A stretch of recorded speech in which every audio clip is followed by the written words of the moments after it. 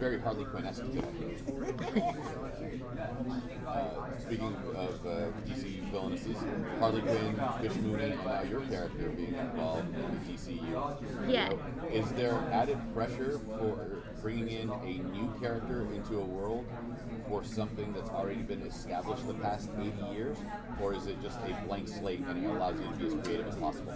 I think this show, Pennyworth, is very, very well written, and it's character based, and I feel almost like I have less pressure on me because she's a new character, because I can almost own her.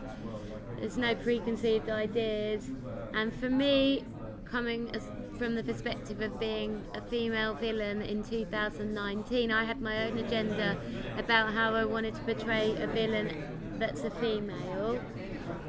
I have always had issues with the idea that often the most kind of,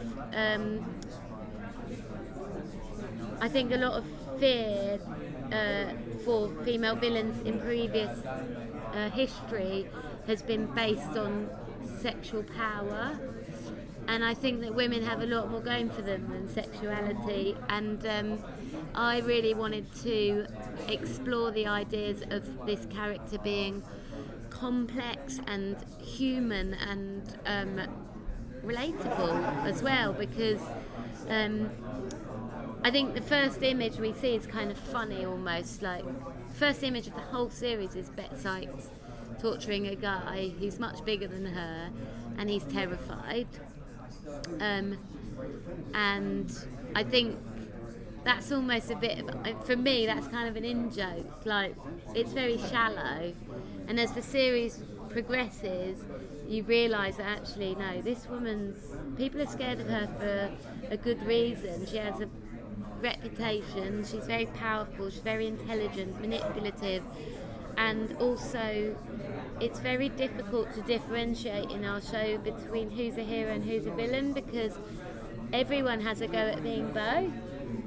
So there's moments when she's like your favourite and you think, oh, I love her, and then there's moments where you see Alfred Pennyworth and you think, you idiot, you know, like, so, and I think that's what makes it a great show. I think, you know, outside of the comic book universe, it deals with sort of really important themes about being a human being, and lots of sort of echoes of the current situation in politics in Western world. There's a lot of parallels. There's kind of the off sort of set of this world of London is a bit of an internal civil war going on between far right and far left, and everyone believes their cause to be the just cause, and they can't find an agreement. And I think we could all agree that that's what's happening in, definitely, I know, in America and Britain at the moment.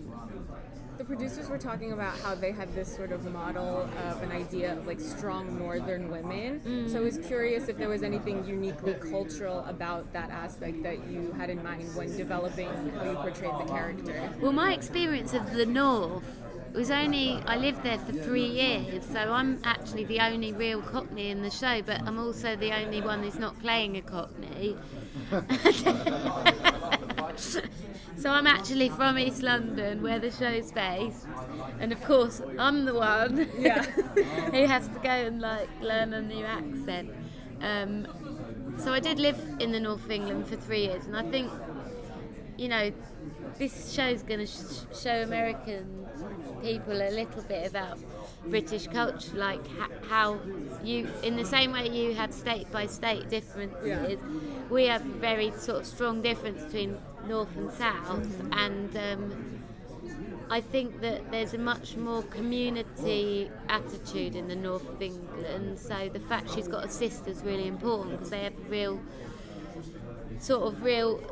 ingrained ideas about family and about almost also community mucking in together and like helping things, whereas in the south we're a bit more singular and like we don't talk to our neighbours and stuff like that. I always say I'm an honorary northerner because I always talk to my neighbours.